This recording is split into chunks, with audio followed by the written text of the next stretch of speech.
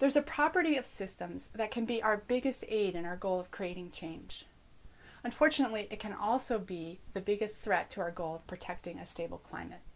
It's called reinforcing feedback. And in this video, I'm going to explain what it is, show you some examples, show you the kinds of behavior reinforcing feedback creates in systems, and give you some tips for recognizing reinforcing feedback when you see it. A system has reinforcing feedback whenever a change in one element of a system feeds back on that same element to produce more change in the same direction. And it turns out the world is full of examples of reinforcing feedback. When money deposited in a bank earns interest, which in turn increases the amount of money in the bank, that's a reinforcing feedback loop. As interest earned increases, money in the bank increases, allowing for even more interest to be earned. In causal diagrams, we sometimes mark reinforcing feedback loops with an R. Natural systems have reinforcing feedback loops too. As population grows, there are more births, increasing the size of the population even more. Reinforcing feedback loops don't always have only two variables. Take a look at this example. Whereas a new technology becomes more common and more familiar, new sales pick up and the technology becomes even more common and even more familiar. As sales of energy-efficient vehicles increase, the number of energy-efficient vehicles on the road increases, and people's familiarity with the technology increases, leading to more new customers, more sales, and an even greater number of more efficient vehicles on the road. Notice how change starting at any one place in the system propagates forward to produce more change in the same direction. An increase in the number of vehicles, for example, sets the stage for an additional increase. The key way to tell if a feedback loop is a reinforcing feedback loop is to start with a change in one variable in the system. Then trace the chain of causation all the way around the feedback loop. If you start with an increase in one variable, work your way around the feedback loop and see an increase in that same variable, then you're looking at a reinforcing feedback loop. If you start with a decrease in one variable, go all the way around the feedback loop and see a decrease in that same variable, then you're also looking at a reinforcing feedback loop. As in all reinforcing feedback loops, an increase in one variable propagates around the feedback loop to cause still more increase.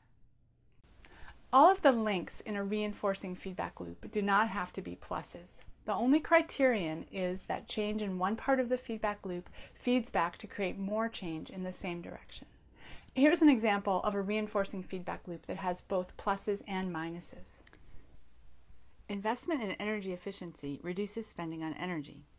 Less spending on energy increases profits, leaving more funds available for investment in energy efficiency and even more actual investment in energy efficiency.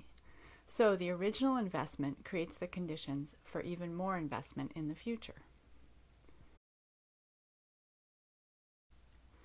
If you think back to the iceberg metaphor, reinforcing feedback is at the level of system structure, and it produces a very specific pattern of behavior. Because reinforcing loops create increasing change in the same direction, they can produce over time exponential growth, where the amount of whatever variable is being controlled by the feedback loop begins to grow faster and faster. Because reinforcing feedback produces an amplification of an initial change, it can also produce exponential decay. In our example about investing in energy efficiency, imagine if the business owner decided for a few years not to invest in energy efficiency. With less investment in energy efficiency, there'd be more spending on energy, lower profits, all else being equal, and even less funds available for investment in efficiency in the future. If you see exponential growth or exponential decay in the system that you're working within, then there's reinforcing feedback involved. Reinforcing feedback on its own is neither good nor bad, but it is a force for change. Reinforcing feedback can take systems into new modes of behavior. Sometimes those are changes that we want to see, like exponential growth in the climate movement, or growth in the number of clean energy installations in a region. And sometimes those changes are very dangerous, like exponential growth in greenhouse gas emissions. Part of the art of changing systems is learning how to recognize and interact with both types of reinforcing feedback. Learning how to slow the momentum of the dangerous feedback processes that could push our climate system even further out of balance.